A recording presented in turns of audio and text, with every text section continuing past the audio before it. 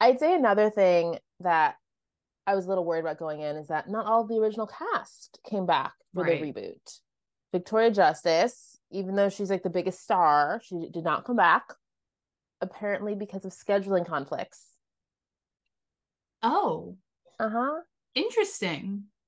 What Strange. conflicts? Maybe she's working on another Netflix movie I've never heard of. Maybe that's Oh what she's my doing. What scheduling god. conflict does Victoria Yikes. Justice have to not be on Zoey 102?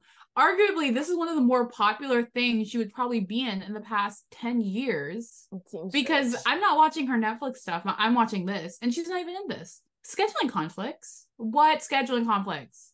If anyone Yikes. has evidence of Victoria Justice working, please send it our way. I don't have a problem with her. It's just hard for me to believe that she was like, no, I have more important obligations than doing the Zoey 101 reboot.